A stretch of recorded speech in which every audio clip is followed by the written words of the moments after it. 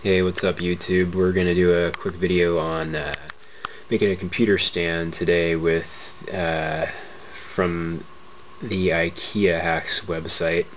Idea I got from there, basically using an Ekby Laiva 23-inch by 10-inch shelf, which cost me $3, and Capita Legs. I got the 6 1/4-inch legs. I also sell 4 1/2-inch legs. They're right there. So basically you're just going to screw the bases of the Capita legs on.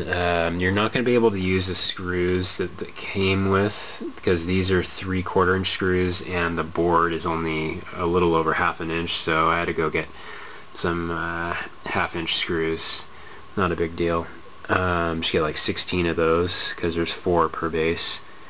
And you're not going to use these 2 holes here. That's for using these for a bookshelf. So I had those pointed inward on each of them, just so there's more, the legs are more closer to the corners.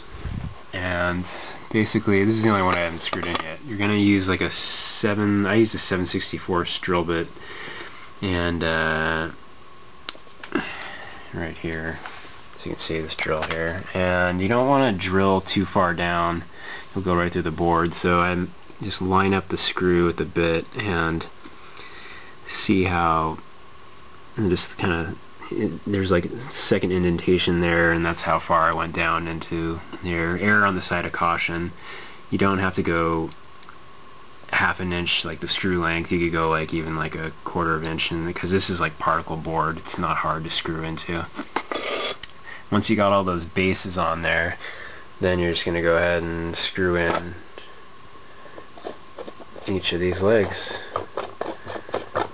And the total cost of all this was $17. $14 for the Capita legs and $3 for the board. And next up I'll show you how it looks on my desk. Okay, thanks for watching. Okay, there you have it. There's the Ekby Laiva Shelf with the Capita 6-inch legs computer stand. Like I said, total $17. Frees up space on your desk. Push the keyboard under there. Time to write that novel you've been putting off.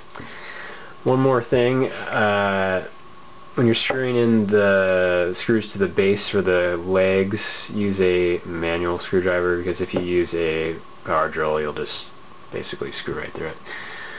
Okay, hope you like this video, and thanks for watching.